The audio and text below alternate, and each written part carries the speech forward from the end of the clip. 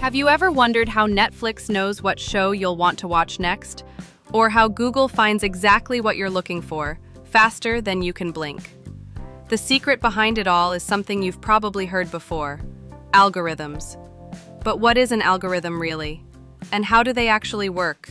Let's break it down, plain and simple. An algorithm is simply a set of instructions. Think of it like a recipe.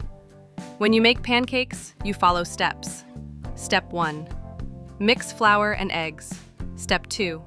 Add milk. Step 3. Heat the pan. Step 4. Pour the batter and cook.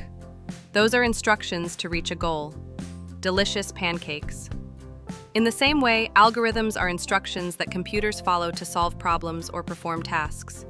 It could be something simple, like sorting a list of numbers, or something complex, like predicting which product you're likely to buy next. The key is that algorithms are repeatable, logical, and step-by-step. Computers love that. You interact with algorithms every single day, often without realizing it. They decide what posts show up in your social media feed. They determine which emails get marked as spam. They recommend music, map your route, suggest who to follow, and even power facial recognition. From search engines to shopping apps, dating platforms to fitness trackers, algorithms are everywhere. They help us filter through overwhelming amounts of data and make decisions faster than any human could.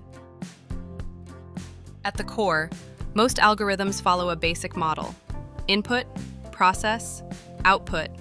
Here's a simple example. Let's say you search for best noise-canceling headphones. Input, your search term. Process.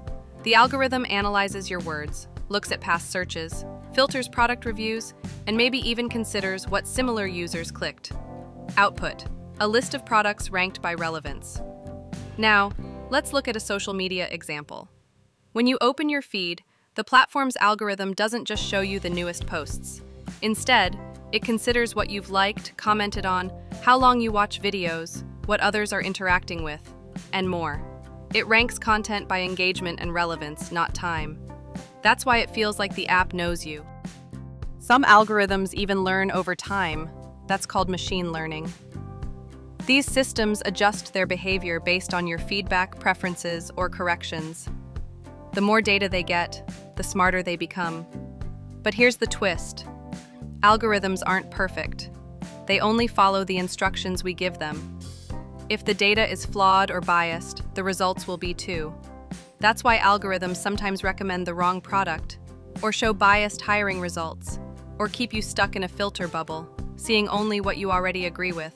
Algorithms are tools, not magic, and as powerful as they are, they still need human oversight. The tech world is now paying closer attention to algorithm transparency and ethics, especially as AI becomes more involved. So, next time Spotify gets your music mood right, or YouTube suggests a perfect video, or Google finishes your sentence before you even type it, just remember, an algorithm is working behind the scenes, following a recipe, learning from your behavior, and serving up a solution. Thanks for watching BytePlain, where we explain complex tech in plain language. If this helped you understand algorithms better, hit like and subscribe for more videos that make tech simple. See you in the next one.